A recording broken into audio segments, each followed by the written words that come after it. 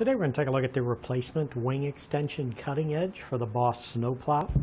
Now this part will replace the wing extension cutting edge on your Boss Snowplow. It is designed to fit the 2009 and newer models. This is a black urethane construction. It is made in the USA. And the last thing I want to do is just give you some dimensions on this piece. So we'll start with the width. The width of this is going to be right at 1.5 inches. And then we'll measure the length. This one is going to be right at 12 inches.